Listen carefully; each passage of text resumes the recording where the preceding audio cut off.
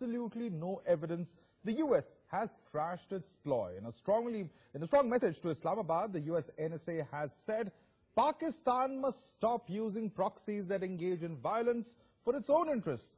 The US NSA's comments come ahead of his meeting with Pakistan Prime Minister Nawaz Sharif.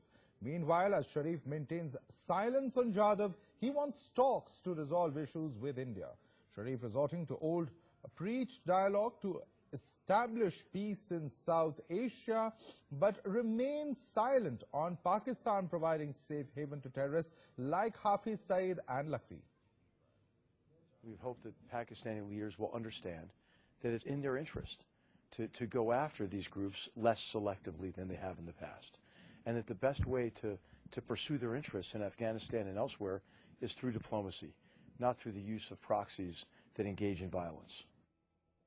That is one advice Pakistan will not follow, because proxy war means a great deal to them. They have a policy of 1,000 cuts could be inflicted upon India. So how do they do that without proxy war? At least that's what their thinking is. I think these are only words. We welcome words which discipline Pakistan, which control Pakistan, and we welcome them. But at the end of the day, they are mere words. We have to get to action and concrete deliverables. The US has made its views known in a constructive spirit without interfering with our root basic policy of bipartisanship, not trilateralism. US has been consistent in giving this advice to Pakistan. Even earlier, Hillary Clinton, when she was the Secretary of State, she had visited Pakistan and rendered a similar advice that treat terrorist as a terrorist and don't make a distinction between good terrorists and bad terrorists.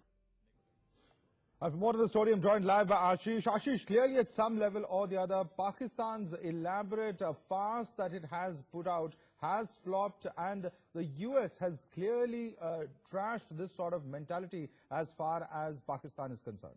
That's right, Madhav. This strategy was never going to work for Pakistan. This is not the first time that Pakistan has resorted to the strategy of trying to gain confidence of a couple of superpowers in the country and corner India in the international forum.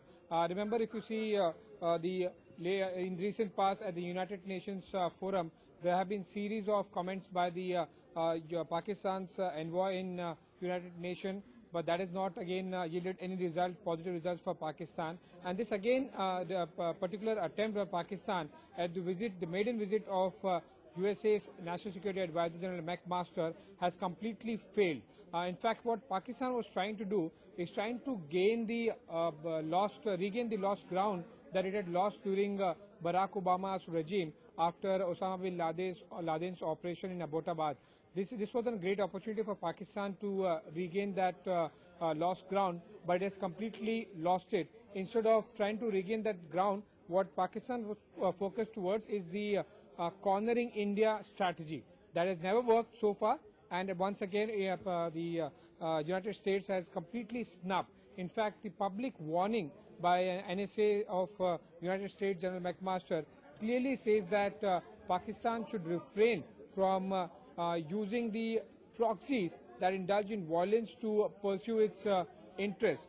That is something that has gone completely against Pakistan, and if the United States National Security Advisor makes a public statement like this, it is no less than a warning for Pakistan. Now, what will India do? He has just, the NSA of the United States has just arrived in India some 20 minutes ago, and I'm told the Indian government would like to capitalize on the statement that was made by USA's NSA. The entire agenda was set during the National Security Advisor of India, Ajit Doval's visit to United States of America a couple of weeks ago. That was quite a setting platform for India-US relation, and I'm told that the Indian government would take it further during this visit in next 24 hours.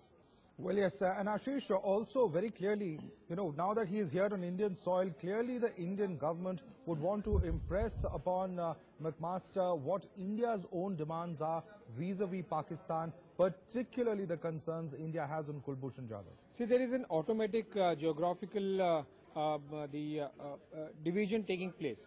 USA is aware that China is the division taking place.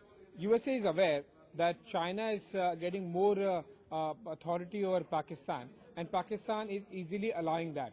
USA is also aware how in the last couple of decades, all that Pakistan has done on the name of fighting terror has just grabbed the US's aid and has in fact utilized to shelter terrorists like Masood Azhar, Hafiz Saeed, Dawood Ibrahim, and few more terrorists.